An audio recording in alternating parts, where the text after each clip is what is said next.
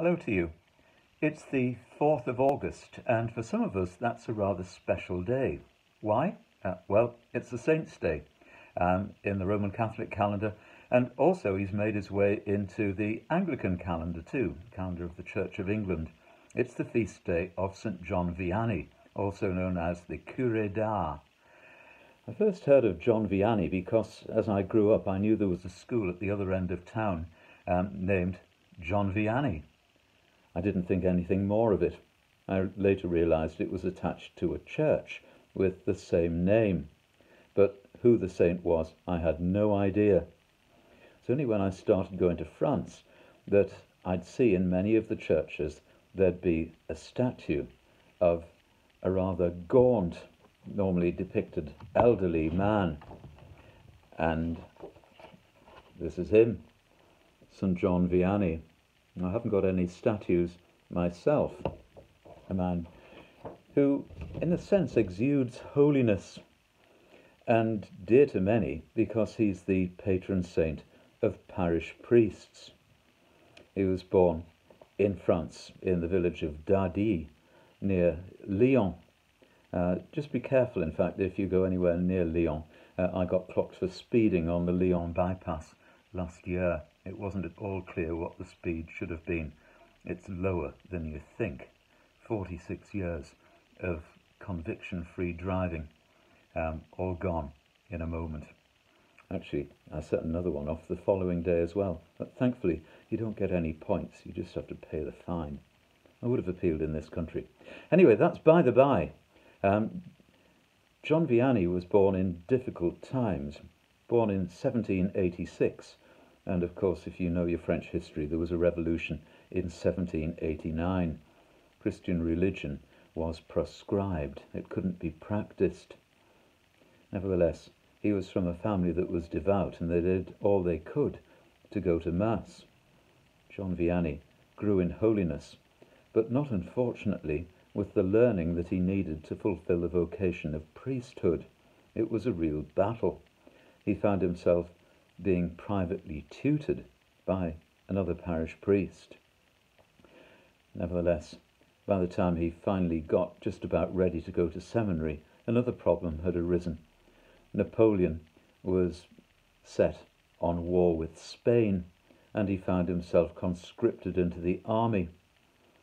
He missed the first conscription by being ill, and then a second one he took himself off to pray in a church as his platoon was ready to leave, and they went without him. Somebody said, "I'll show you the way," but then he took him to another village, and he found himself with a group of deserters. Only after 18 months did he manage to make his peace with the authorities and return to the seminary. And even then, it was an uphill struggle. He just couldn't do Latin. And finally, he failed his oral exam, his viva in Latin. Nevertheless, they realized they had somebody here who was so holy that it made up for the lack of learning on his part. He was ordained a priest, and after a couple of years as a curate, he became the parish priest of the village of Ars-en-Dombe, or also known as Ars-sur-Fourmont. It can be difficult to work out just where you should be going if you look for it on the map.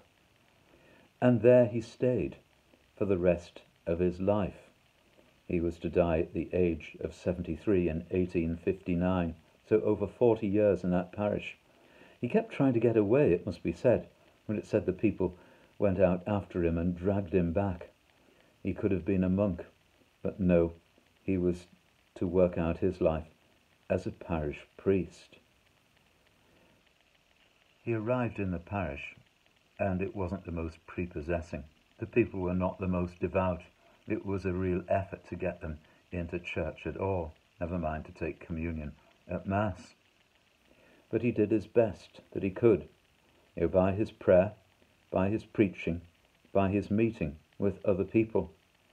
He made provision for the poor. He set up an orphanage, Providence, for young girls, and did much more. The word of His Holiness got around. And finally, there would be many thousands of people each year would come to that village of R, not for sightseeing, as some may do, not as pilgrims, but so they could hear the parish priest preach, as he did at 11 o'clock every morning, and still more, so that they could make their confession to him, or rather to God, in his presence. It was said that 300 a day might turn up in the village. From spending 12 hours a day in winter in the confessional, he could find himself spending up to 16 hours each day listening to people's confessions. He was said to have great insight into people's hearts, indeed, into their souls. And so he never got away. He was always called to listen, and listening to convey something of God, of his will to him. He refused ecclesiastical promotion. It said that when he was finally made a canon of the diocesan cathedral, he sold the robes for the benefit of the poor. People say the same of the Légion d'honneur with which he was awarded. He certainly refused to be invested with it and never wore the decoration. His was to be the way of humility, always, though, faithful, saying his prayers, encouraging others in their prayer, encouraging people to put Christian faith into practice by love of those around them, by service of the poor. He's quite a formidable example if you are yourself a parish priest, but I hope as well an example to us all. This is the prayer that can be used on this feast of St. John Vianney, the Curé d'Ars. God of love, who filled your servant John Vianney with zeal as a priest, pastor and confessor, help us by your grace to win all our brothers and sisters for Christ and to share with them in eternal glory through Jesus Christ our Lord. Amen.